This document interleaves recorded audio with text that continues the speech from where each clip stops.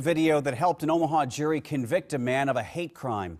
Gregory Duncan sucker punched a U.S. Marine who was sticking up for two of his gay friends. The jury relied on personal accounts of that attack.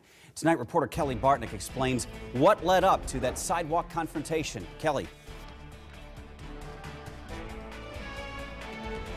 Craig, the surveillance video was among the first pieces of evidence the jury saw at trial, and tonight we're showing you what happened inside this Pepperjax grill.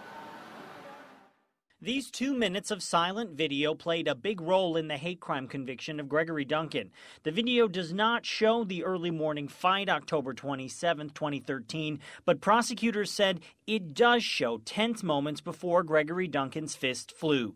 You see two tables on your screen. On the right are Ryan Langenegger and his friends. On the left, Gregory Duncan and his group, both at Pepperjax Grill after a night out in the Old Market. You never know, in different situations, you never know, maybe you could have been, great friends instead. Josh Fu said that following the verdict. He's in the video with Langenegger and another friend who was dressed in drag. As the jury watched, Fu testified Duncan's friend approached the table. Words were exchanged. Fu said he tried to get his friends to leave because he felt uncomfortable. Eventually, they did. Hopefully there will be more openness in the community to say, hey, this happened, and the openness to be able to talk about it. Shortly after, Duncan's group followed. There was a confrontation outside the restaurant, and Duncan punched Langenegger.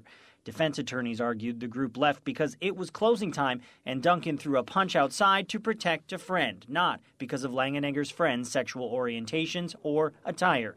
During trial, Duncan reiterated that. Just really was out there trying to help protect him, make sure nothing happened to him, and before I know it, he turned into this.